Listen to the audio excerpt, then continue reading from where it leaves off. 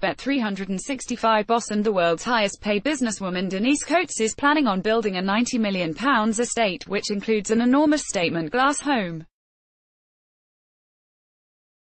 The 51-year-old, who paid herself £265 million last year, equivalent to £726,000 a day, reportedly offered silly money to her neighbours to acquire their houses as part of the show-stopping 52-acre estate.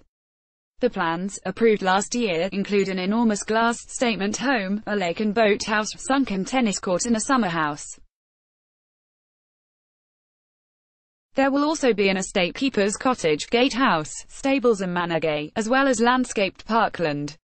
The estate will sit behind 2-meter-high fences guarded by 24-hour security. The long driveway leading up to the glass house image, Foster. However, although Ms. Coates has been hailed by locals in the past for her sizable charitable donations, the development has ruffled feathers of those living in the quiet Cheshire parish. One family's farmhouse would have been surrounded on 3 sides by the estate had they had refused to sell. So the family eventually relented after increasingly stupid offers from Ms. Coates, reports The Times.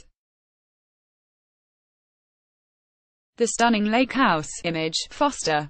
It was stupid money. Jean Batchelor, 77, a friend of an elderly farmer who has refused to sell to Ms. Coates, added to the newspaper. Ms. Coates has been buying up properties in the area and offering silly money, causing arguments where in some cases a son wants to sell and the mother and father don't. Meanwhile, another told the Daily Mail, it seems that Denise Coates wants to be the lady of the manor around here, and with all the money she's got she must think she can buy anything.